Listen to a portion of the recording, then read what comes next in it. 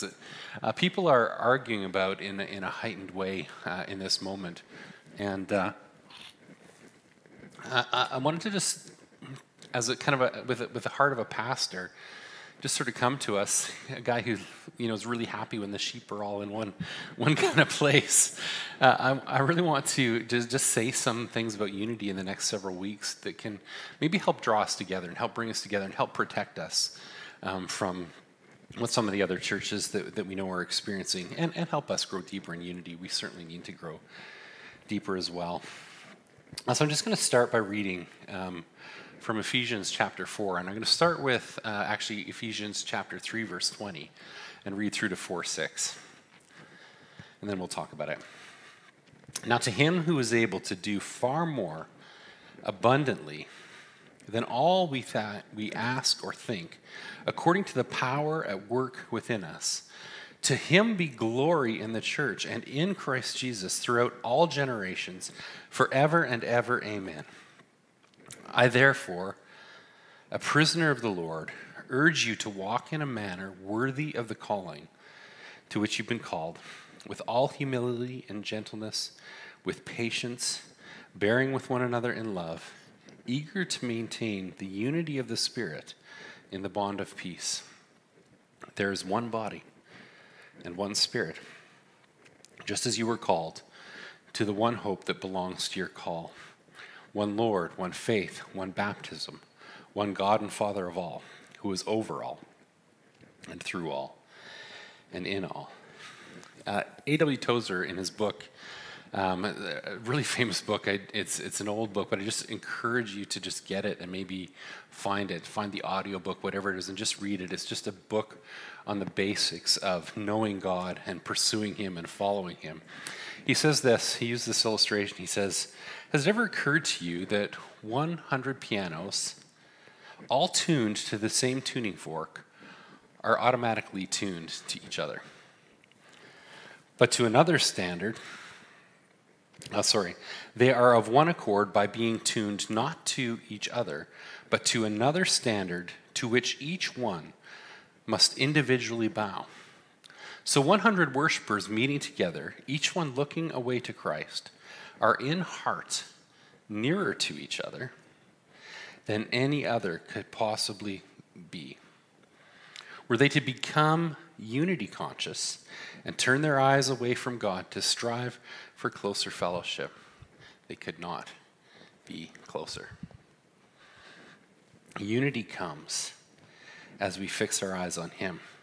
If you were to imagine the church as an orchestra playing, what kind of sound would we, the players, the conductor that leads us, and the world that is our audience listening to us, what kind of sound would the world hear from the church right now in this moment?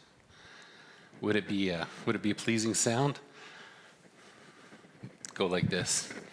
No, it would not. It would not be a pleasing sound. If you look at what's happening on social media, the church is blowing itself apart. We are not demonstrating beauty at all.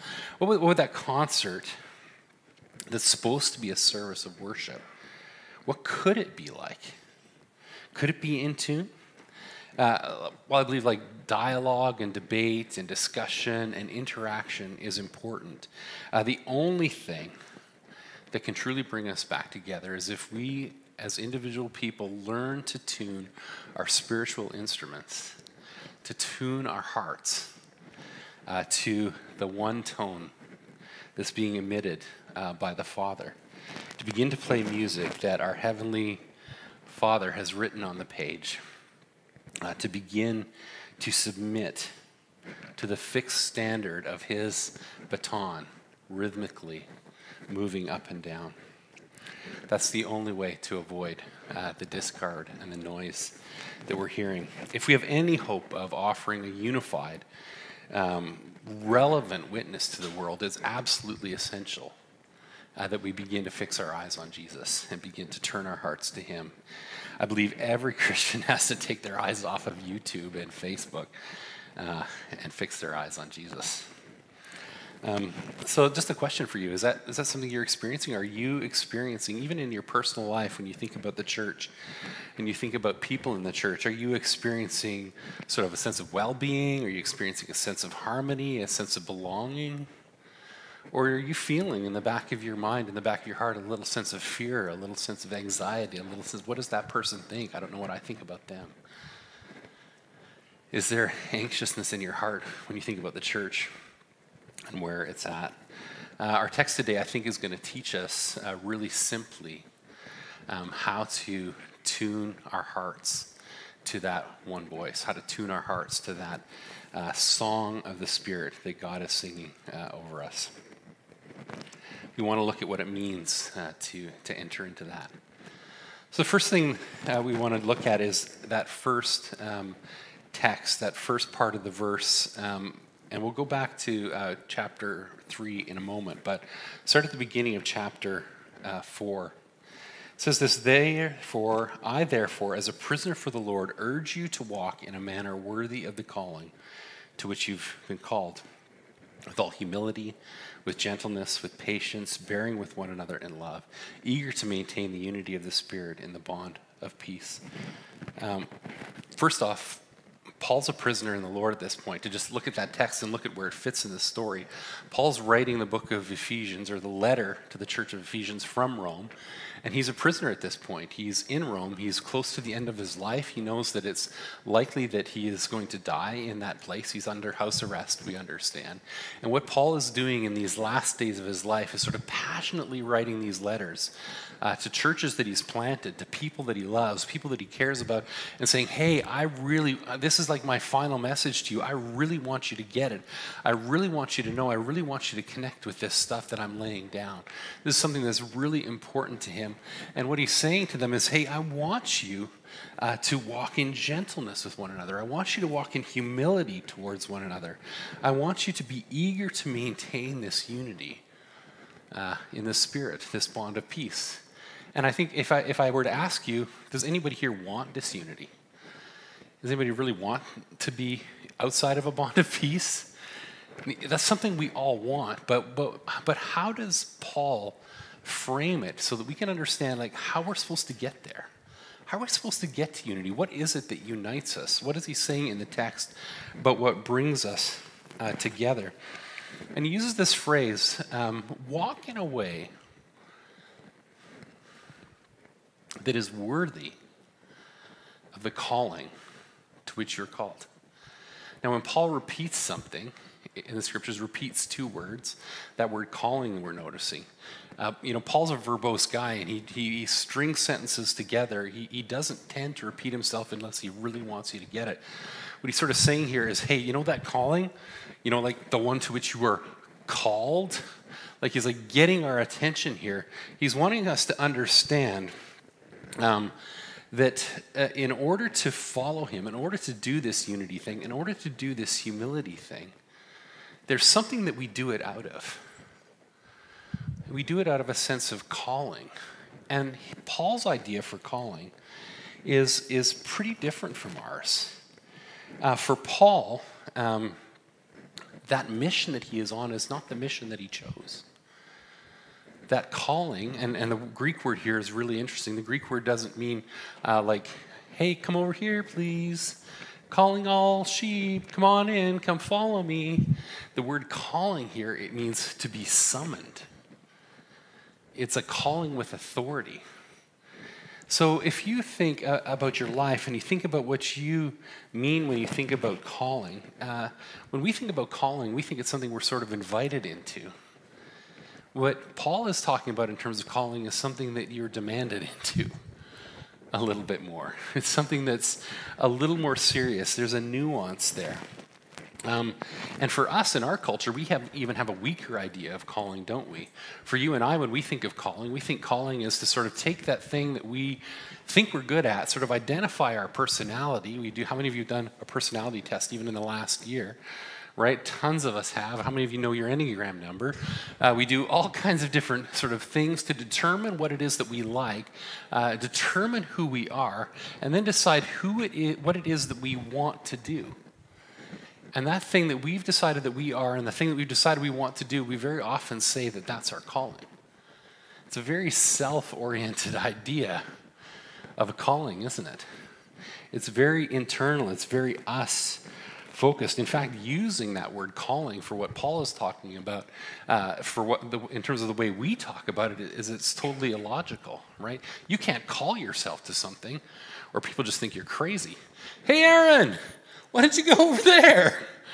You know, maybe I could send myself a Facebook, make myself a Facebook group and set myself up a Facebook events every time I want to do something. Or maybe I could put in a Google Calendar notice and invite myself to things, and I can click yes, maybe, or no if I'm deciding to go. Right? You can't decide to call yourself to something. It's illogical. Calling is something that comes from outside. And Paul's understanding from his story is completely different. He was a guy who knew his life. He knew what he was going to do. He knew what he was about. He was a Pharisee of Pharisees, right? He was a leader among a group of people who were performing a function in society. He had studied all his life to get there. He was well recognized. He was recognized in Acts chapter 9 for being the person who was, pouring out the most murderous threats against Christians and doing his very best to persecute them. And he was getting the pat on the back for it. That was what Paul felt like his calling was. Until Jesus met him on the road to Damascus, shined a bright light, said, Paul, why are you persecuting me? And literally knocked him on his butt and struck him blind. In Acts chapter 9. And this is what Jesus said to Paul when Jesus redirected Paul's sense of calling. He said, I am Jesus who you are persecuting. Now get up, go into the city, and you will be told what you must do. That sounds like a little bit different than me spending time in the Enneagram and trying to figure out my vocation. Paul has a very different idea about what the calling is. So when he responded to the call of Jesus, he found that walking in a way that was worthy of that call demanded that he was listening to something outside himself, and that demand to listen to that thing outside himself caused him to know that he had to live in a way that was good relative to those other than himself. He knew that if he was following someone who was other than himself, he had to live in a way that was different and live in a way that was good relative to others. Living with all humility, with gentleness, with patience, bearing with one another in love. That was how his master lived. And so that was how he had to live. And if we want to live in a way that is worthy of the master who's called us, we have to live like the master who's called us.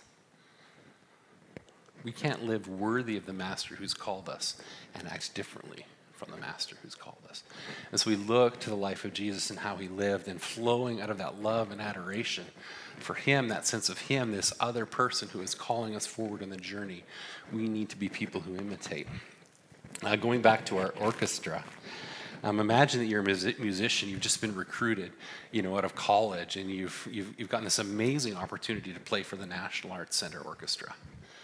Had this amazing opportunity. You're green. You don't know what you're doing. You've played in classes. You've maybe met some of these people, but the conductor has called you up and said, "Hey, listen. We need somebody to fill in. We need you to join the band. We need you to play with us. We have a big concert coming up. Can you play?" Now, that call from that conductor and knowing that you're on the schedule to play in that orchestra, that's going to change the way you practice. That's going to change the whole deal. That's going to call you to a higher standard. That's going to call you to a different way. So, question for us. When was the last time we went to Instagram or YouTube or searching for something to learn? When the question wasn't, what can I learn here about what I want to do? What can I learn here about myself? What can I learn here that makes me happy? What can I learn here that might give me joy? What can I gather here that will entertain me? What if we went to a different source? Maybe we could try the scriptures, crazy idea. And we asked the question, not what am I interested in, but what is the scripture's interest in me? What does Jesus want out of me? What does he call me to in this? Can I hear echoes of what Paul heard from Jesus? Now get up. Go where you're going. Go into the city. Go to your job. Go to your school. Go to your workplace. And you'll be told what you must do. I think if we go into the Word, passionately wanting to know our marching orders, not with our preconceived agendas, we're going to find, surprisingly, that we're going to be going in the same direction as our brothers and sisters in Christ, because God is calling us all to the same place. The second idea in the text, and I'm going to read it for us in just a second here, comes from this idea: there is one body and one spirit, just as you were called, summoned to the one hope that belongs to your call. One Lord, one faith, one baptism, one God and Father all, who is over all and through all and in all. Paul's idea of unity is that it flows from some simple, basic truths that he's designed, that are in the nature of the universe, that he is wanting us to know about. And that those things, those truths that we unite ourselves around, are the things that also bring us together. In the next, those three verses, where that text just reads, one Spirit, one body, one hope, one Lord, one faith, one baptism, one God and Father of us all. If you extract out all the words in between, you have seven, do it with my fingers, 7 number ones, right? There are 7 items there. There are 7 ones in that text. 7's an important number in the scriptures, right? 7 is a number of completeness. 7 is a number of wholeness. 7 is a number of blessing. And in that, we see what is actually amazingly a really early formulation of one of the creeds, right? And it's in order like the creeds. I wish I had it on the screen for you. I'll read it again. We were called to the one. There's one body and one Spirit, just as you were called to one hope, one Lord, one faith, one baptism, one God and Father of all, who is over all and through all and in all. One body, one Spirit, one hope, one Lord, one faith, one baptism, one God and Father of us all. And it's the creeds built from the end to the beginning, and he's building back to the foundation. But when we see the creeds emerge a little bit later in church history, they're mostly built from the beginning through to the end. So we read it backwards, we have one God. And we'll also see that you can also see that this is actually the structure of the book of Romans, Paul's apologetic section in the book of Romans. So he takes these 7 elements and crafts them together. One God, recognize your Creator. And we hear it in the Apostles' Creed, I believe in God the Father, maker of heaven and earth. One baptism. Well, we all come into the faith understanding that we need to repent and to be baptized. Our coming into the faith comes with an acknowledgement of our sin. One faith. We have faith through Jesus Christ, our salvation on the cross, that he died for us, and he forgives us, and he took away our sin. That's where our faith is placed, in his work on the cross. One Lord. The resurrected Christ has proven his lordship. He is Christus Victor. He has risen from the grave, and he has conquered death, and he is Lord over all. One hope. He has ascended to the Father, and he will soon return. He's ascended to the right hand of God. And he will come again to judge the living and the dead, reflected in the Apostles' Creed. There's the gift of one Spirit, the gift of the Holy Spirit that we saw, who came in the book of Acts, who unites us, who calls us to him, who is our teacher, who is our guide, who is a giver of gifts, who empowers us to do the work of the kingdom. And then one body. We have one community that we live in. And none of us can say that this hand is no good while this hand is good. None of us can say, I'm going to chop off my foot because I don't like it anymore. We have one body, one community that we're part of. If you take these elements of the story, stated simply, these ideas are plenty. These ideas are enough to unite us and to bring us together and for us to focus on without us searching for wild things on social media and on YouTube. There's enough depth for us to dig in here to transform us and to change us and make us new. If you look at that first one God, the recognition of your Creator, that idea and all of these ideas, they're not just like historical things to lay hold of. And hey, that was an old traditional church thing. I remember that phrase from the Apostles' Creed. I kind of believe that. I'm going to check that box. These aren't just historical ideas that we're sort of holding on to doctrinally and hoping like heck that the church doesn't change. These ideas are ideas that are forward thinking. These are ideas that are transformative. These are future shaping realities that, given in the time of Christ, have shaped the world from then to now, and in this space and time are meant to shape your life and shape the world around us from this moment forward. These are future shaping realities. If you live knowing one God as a monotheist, if you live recognizing that there's one God and one creator of all, that is going to radically change your moral life. That is going to radically change what you believe about how you live relative to other humans. That's going to be radically different than someone who at the core of their being and the core of their beliefs believes in natural selection, that the strongest survive, and that the weak should be culled out of the gene pool, right? If you believe that there is one God who is the creator of all, it's going to change the way you live. It's going to change the way you think. It's going to change the way you're a steward of creation around you.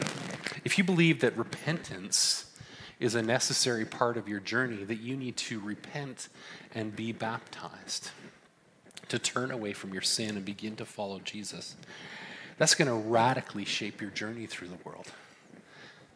And we live in a context of a world that doesn't believe in sin, that doesn't believe that there is wrong, that doesn't believe that there's anything to repent from. We can't get better from that place. The world can't get to be a better place unless we recognize the existence of sin and our need to repent and our need to have it forgiven.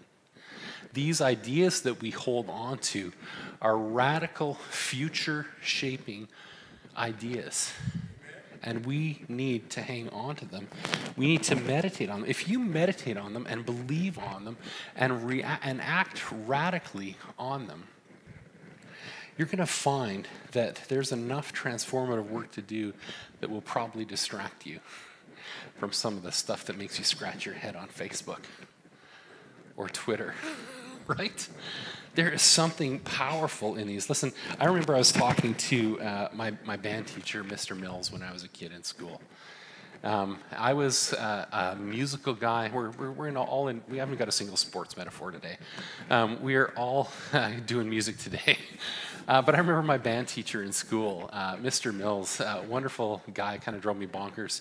I kind of drove him bonkers. But I was a guy who I was kind of bored in music class. Like I had sort of a natural ear. I could play by ear a little bit, and I would just sometimes in music class just do my own thing. We would be playing. I'd have the score out in front of me. Sometimes I wouldn't have the music open, but there were notes that were just long notes that were just, I found them boring. I just found them boring. And so it'd be a note that'd be tone, la, and I'd be like, that's boring. I'll do la, la, la, la, la. And I would just play it, saxophone. I'm a nerd. What can I say? And one day he just sort of pulled me aside. He said, you know, I know that you can hear a lot of notes in that one note, and you can play them, and you can do a unique thing, and you can do an interesting thing, but that's not what the composer of the score wanted you to play. You have to think about how that affects the music that's being heard by myself, by the audience. But even more than that, that one note played for a whole bar. There is more in that one note and more to keep you interested than you can find in the 5 notes. There's the attack. How you start that note. Is it da, da, da, da?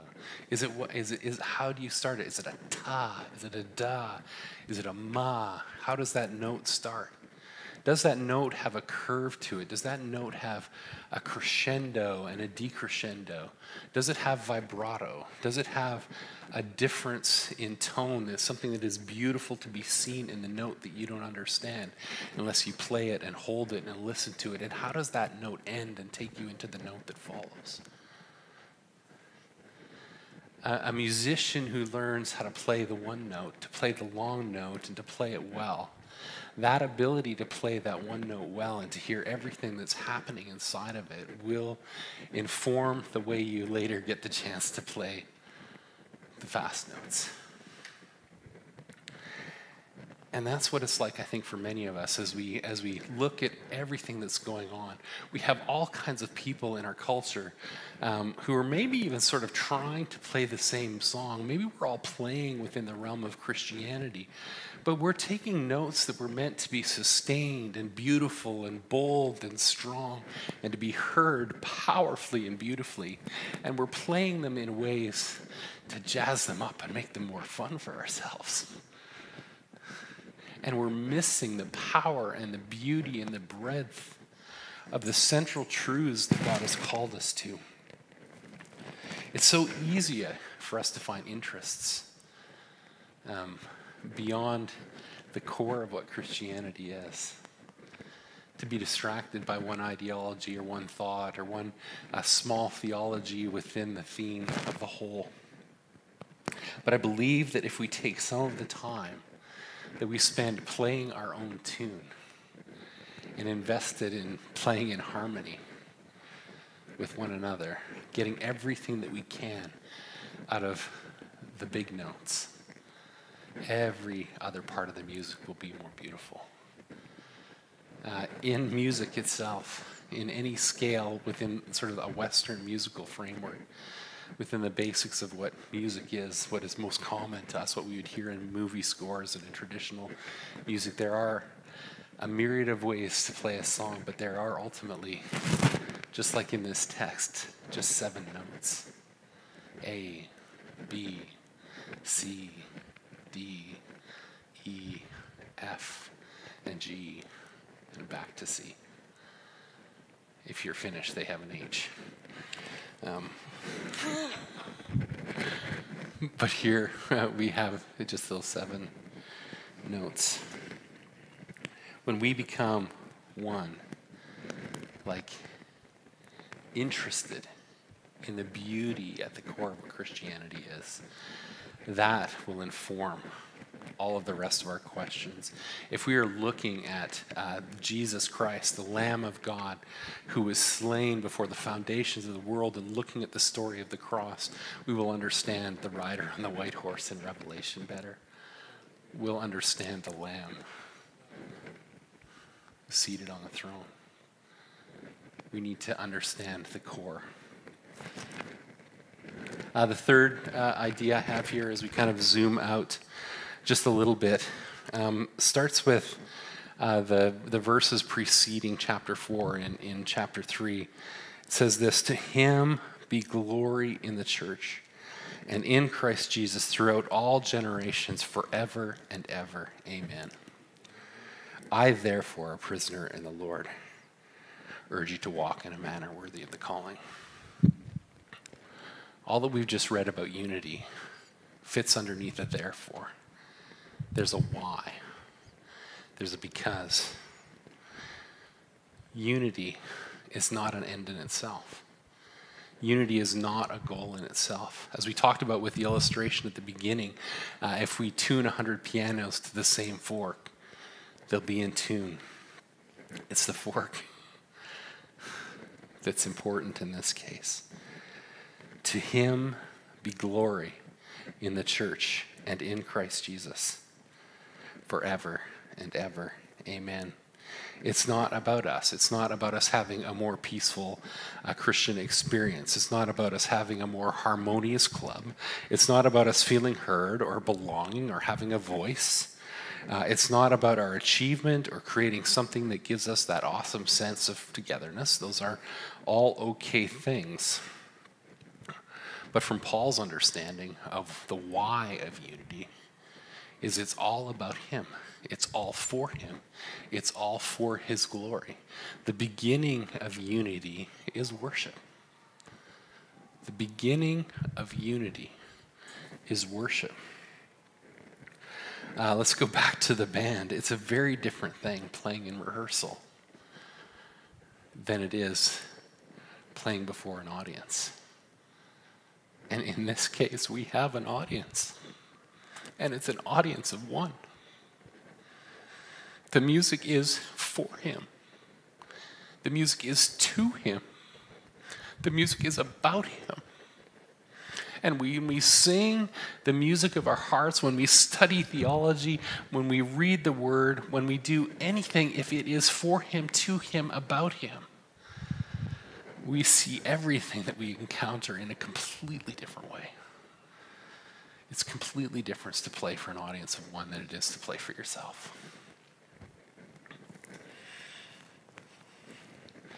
So I wonder if when we're chasing different ideas and different thoughts and different specialties and different interests, what if when we were doing that, we were asking ourselves, is this drawing me to him? Am I seeing his glory? Am I seeing his beauty? Or am I seeing something that gives me glory? Or something that makes me feel more beautiful? Or something that makes me like myself more, love myself more, whatever it is? Am I going into everything that I'm consuming with a heart of worship, or with a heart that is for myself? If you worship Jesus, seeking to glorify him as passionately in our study and in our seeking as we do in our song, we will have a very different experience, and we will find ourselves studying and seeking alongside our brothers and sisters.